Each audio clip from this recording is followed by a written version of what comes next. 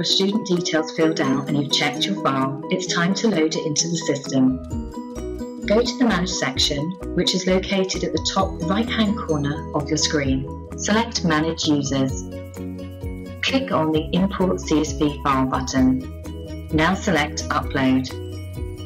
Select Browse. Now select Import. If you receive an error message, please refer back to the instructions and ensure all the fields are completed correctly before uploading the file again. Please note there is a Help button located in the top right-hand corner of your screen. This will provide on-screen help tutorials. Once your students are set up, you can allocate resources to them.